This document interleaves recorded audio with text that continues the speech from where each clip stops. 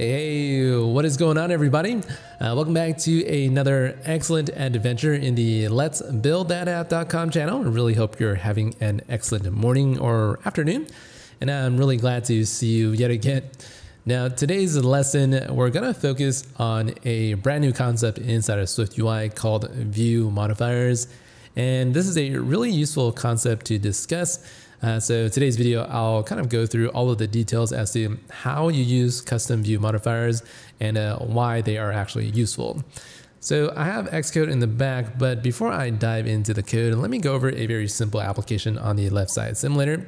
I'm using iPhone 11 Pro Max 13.1. We have three very simple buttons in the middle, right? So continue, more details, and cancel. And if you think about how you would write this application, you can kind of see you're modifying these buttons all in some very similar ways, right?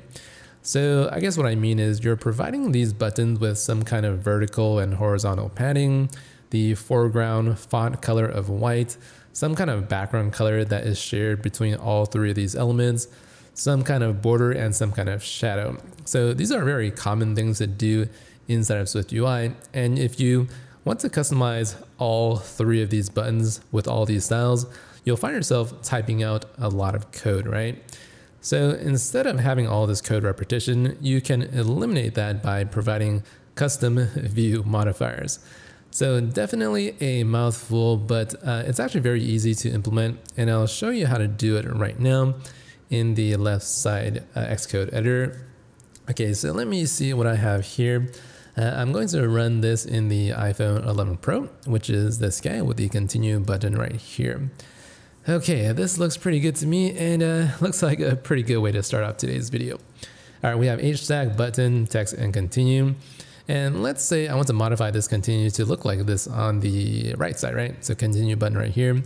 I am going to save ourselves a lot of time, but basically you want to type out some, custom modifiers like this. Font, these are just the regular modifiers. And you can give this maybe some kind of size of 16 and maybe background of color .blue, and then also maybe foreground color of white, right? So obviously you're going to have to modify this to whatever design that you're trying to go for. But after you run the app, this is what you'll see in the middle. Okay, now to save ourselves some time, I'm going to replicate this style on the right side by cutting all of that, taking all of that code and just pasting it right here. And I'll just run the code. You can see now we have a continue button that looks something like this. All right, this is a pretty good way to draw out a button. You can see we have line 19 all the way down to line 29. So 10 different lines to actually customize this button just to look like that, right?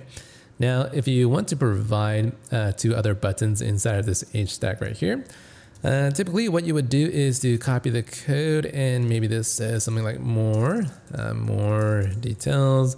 And on the right side, we have the cancel. And if you run it again, you'll see that you'll have to customize the background color as well. So this guy is green. Let's go down to the red. All right. Let's run this guy one last time. And here we go. We have the blue, green, and cancel just like that. Okay. And like I was mentioning at the beginning of today's video, we have a lot of this code repetition here. And whenever you see this, this should be a red flag that you should start refactoring your code somehow. Now, you can actually refactor this in a couple of different ways, but the point of today's lesson is to utilize this concept called a custom view modifier. And what exactly is this view modifier, right? Well, I'm going to define some kind of modifier right here. So let's say struct, and let's call the custom modifier. And this guy, we are going to use a view modifier. And why don't I just provide the body function like that? So I think when it auto-completes, it gives you a lot of useless junk that you don't need. So instead of using the useless junk, you are going to want to use something like this. So provide this body function that returns some kind of view, and inside of here, just say return and content. So content is this guy, and basically it's going to represent one of these text fields right here. It doesn't make a whole lot of sense just yet, but you see all these custom styles that I have right here. I can take all of this, right? So let's take the font padding and background color of red. So let me just take all that.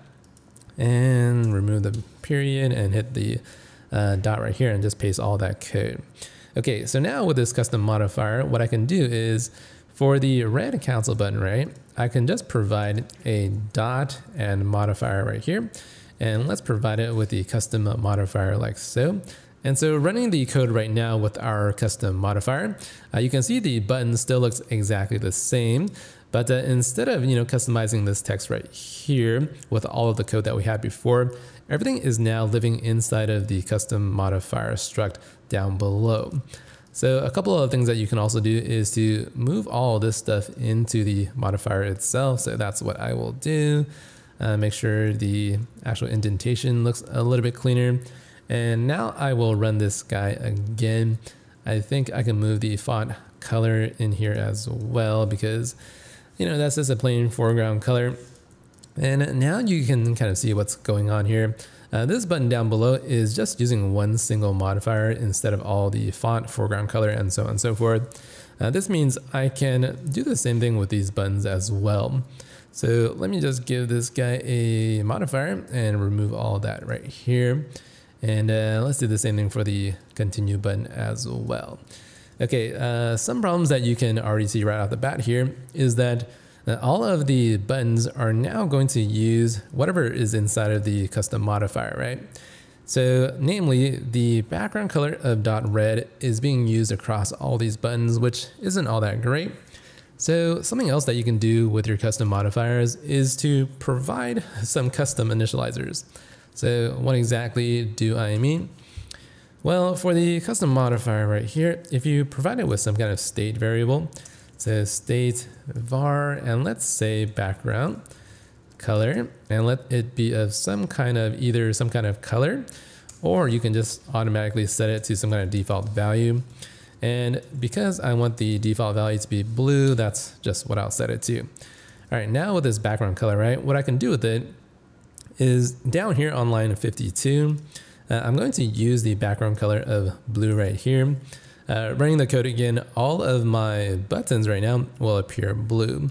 So the whole point of this state variable right here is so that when you provide your custom modifier, right, you can remove the paren and open it up again. You'll see background color right here.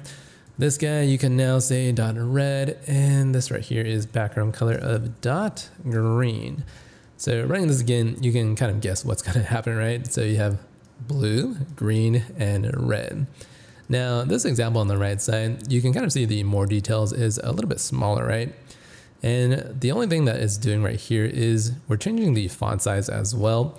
So if you want to provide your custom modifier with a couple of different state variables, you can say font size, let this guy be a CG float, and let's say equals 16 by default, and grab this guy and use that down here.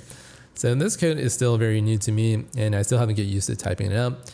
But basically, that's how we provide a custom font size. And let's say right here, let's say font size of, maybe make it really, really small with font size of 8. And because we have this as a default 16, we don't have to provide it for this one down below. And you can see the more details has shrunk down to a really, really small button right now. So this is the basic idea of using custom modifiers. Some really strange things that you can do with a custom modifier is you can actually load images inside of these UI elements, but that's a little bit more complicated. So maybe I'll show you guys exactly how to do that in a later video.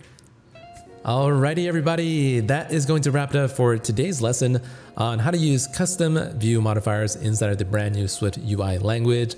Again, the reason why we do this is because inside of our SwiftUI code, if you type out all this styling code over and over and over and over, you're going to end up with a lot of lines of code to maintain, and it's really hard to keep your code base clean if you have all this unnecessary code.